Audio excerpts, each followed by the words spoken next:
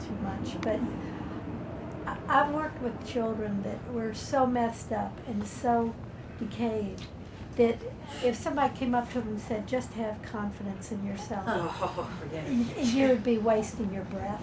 That's Because- not, I think- that's yeah, not what we're that's saying. not what we're It's- saying. It goes more to And that. It's like, let's go back to that moment and let's go there. Yeah. Oh, I You gotta know be willing about to go that. there. I know about the Full support therapy and that the- works, but I yeah. think Not a pep talk. I think that you need to include that in your thoughts and in your discussion, because some people are going to take it at the superficial level Right. and think that, oh, if I just think this and practice this, it's going to happen. Well, it's an introductory automatically. thing, Edie. That's why I felt called to share an Yeah. example that ties into what they're saying. That's what's powerful. And Linda is I'm chomping just- at the bit yeah, because I'm she's gonna a therapist. Jump up and down. I'm a social worker as well. And one of the thoughts I had, even when we were, talking about law, some conversations you're free to have and some you're not. And I worked in addiction with gang members that had been in and out of prison, very marginalized people, and I still do clinical supervision for populations that are marginalized. And I'll tell you what, when they come in for therapy, they're given a script. My name is, my drug of choice is, I've been sober so long. So the freedom to have empowering conversations is very much limited by the environment. And I think as a social worker, I have to say I'm ready to burn my certificate, because in the day, social work meant being a voice for the oppressed and looking at the relationship between the individual and social, economic, circumstances, environment. Now everything is pathology. So one of the things I feel very called to do in my own life is to create healing environments in like this, where we can have the conversation, because it becomes very difficult, I think, in a lot of places, a lot of populations. Oh, yeah, because Get the DSM out and you're all set, right? Yeah, I can respond in kind. I agree with you. yeah. I never practiced because of the way I felt about it. I practice to be subversive. That's why I got into it. But we'll have a discussion. Thank you, Edie. Thank you. We'll talk Thank you. blessings. Blessings. Thank you. Thank you. Well, Chris, I'd love to. Chris?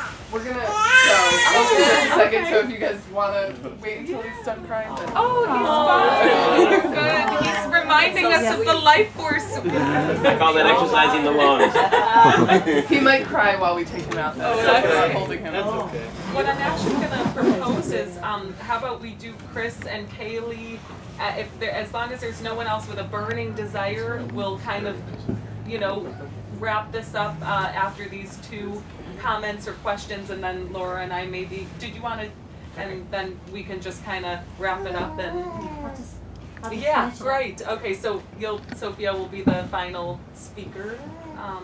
Unless Sophia, Chris, do you want to go ahead? Or? I just wanted to sort of piggyback on what the conversation was with Edie and with Sean, and with what your goal is, Lauren and Sarah, is really, I think that all of us, we have the privilege to look at our inner child and what has happened in our lives in the past that are affecting our lives today.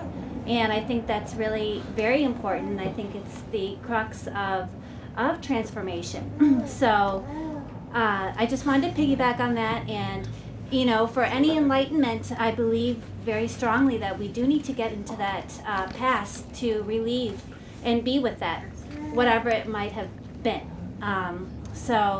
But I think it's a wonderful idea, and it's just amazing what can happen. I see transformations in other people, and it's inspiring, and that's all.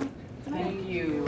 Thank you for being Real quickly, I just want to say it's neat. I haven't seen Sophia since I was in Syracuse. We went to the same college together. Yeah. Wow. First time I've seen her in 15 years. No such thing as coincidence. Yeah. It's a pretty cool thing. Which I didn't even realize, but yes, we did go to the same college. Went to ESO. Wow. Yes, and of course, just so a little FYI, we went to an environmental school, and I'm sure those were idealistic. We had idealistic ideas.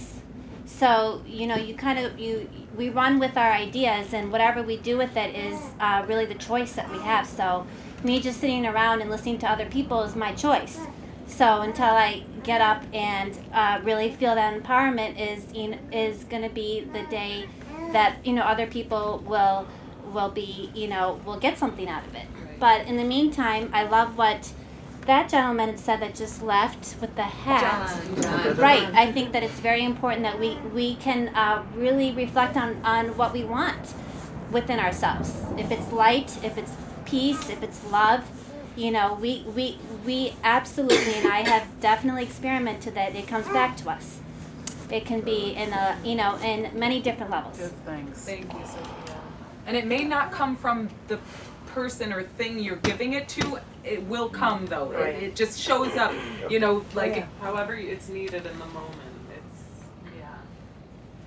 Chris. I'll just share that the simple instructions from the prophet Isaiah were cease to do evil and learn to do good.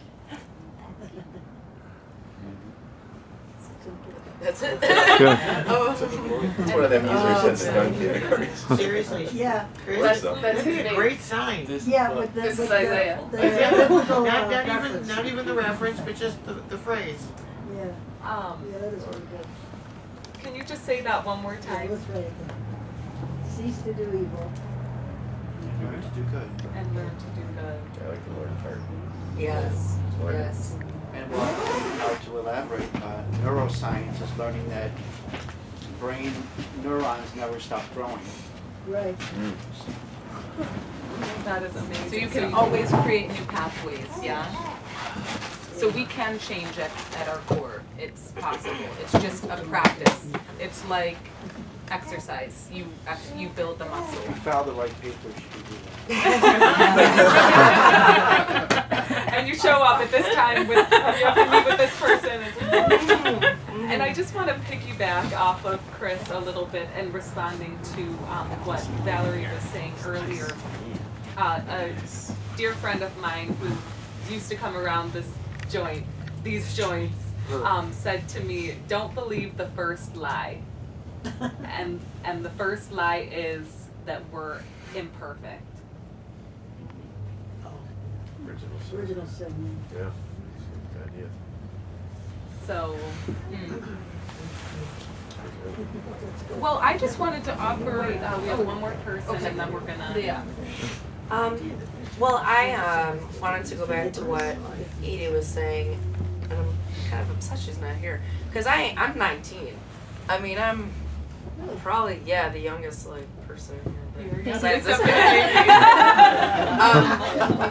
And she was talking about how it was superficial, I guess. What was she saying was that it was superficial to kind of hold these ideals, I guess, was what I understood out of it. And because of the, you know, the millions of children who are not, you know, able to just hold confidence in yourselves. And alright, let me back up for a second. Like I said, I'm 19. I'm a white girl. I grew up in Orchard Park. I'm very privileged. But similar in a way that you said that you put yourself in situations, I had quite a ride from like 13 years old to last May. Last May, I was in my closet, hanging on a belt. I was in a coma for a week. And yeah, well, I feel like, I mean, normally I don't do this, but I just feel like it's really important to put out there how powerful it really is.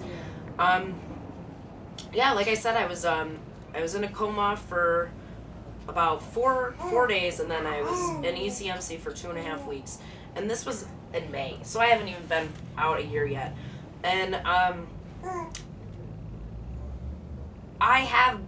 been in and out of these institutions for years now. Social workers, clinic workers, drug groups, whatever, you name it. And I have met these awful, like, discouraged, worried faces. And it is a lot, I agree, but I don't think at all that it's impossible that every single one of these people can have this waterfall of revelation. And I don't like the word revelation because I'm not into all that biblical stuff, but I am, very spiritual. I don't, but I mean, I really feel like that's where I am in my life at 19 after being at the very lowest a human can bring themselves. And I feel like that's an exact measurement of the height that I can aspire to reach because of that. And I feel like that is so important to hold that true for everyone that's ever seen grief or injustice. And that's why I wish she was here, because I'm basically speaking to her when I don't think it's fair to say that it can't happen and that it's the very opposite of superficial. It's very real and it's very possible, and I am so thankful that we're here talking about it. Well, you know what's real? I just love you all. You know what's real? Miracles are real. Yes! Miracles happen every day. So let us all release the need to limit our youth. Our youth are so resilient and so brilliant, and especially the little ones now are connected to a higher level realm anyway. Why so do you think they're, he's crying when he's talking you about know, getting stabbed but and gooing a guy and when we're expect talking about miracles. love? The more that we can all just, it's like, open up. I just want to throw out there my interpretation of what Edie was saying, and I think it's a very, very valid point, and one that's caused a lot of discussion, is that it's just a challenge. That it's not impossible, or not that it's superficial, but some people are going to hear some words about be empowered, take control of your life, and it's just